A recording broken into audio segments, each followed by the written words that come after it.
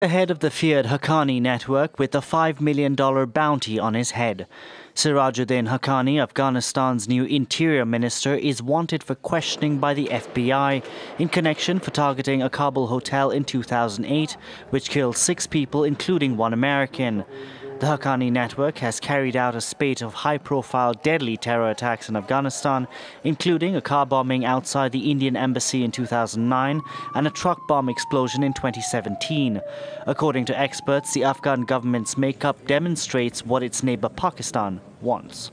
There has been visit after visit from high-level Pakistanis who have been aiding and abetting this. And of course, the Pakistanis were essentially behind this military takeover of Afghanistan.